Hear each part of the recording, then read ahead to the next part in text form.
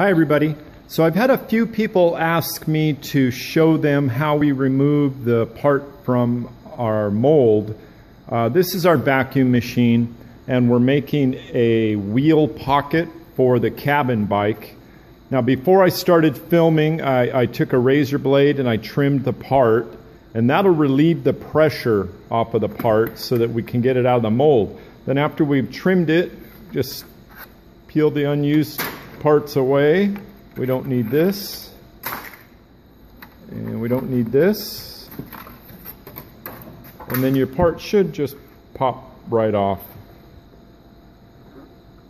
And so we lightly waxed the mold beforehand, but the key with the shape of this mold, the key is to trim the part while it's on the mold, and then it'll just pop right off of there. Very happy with how this one came out.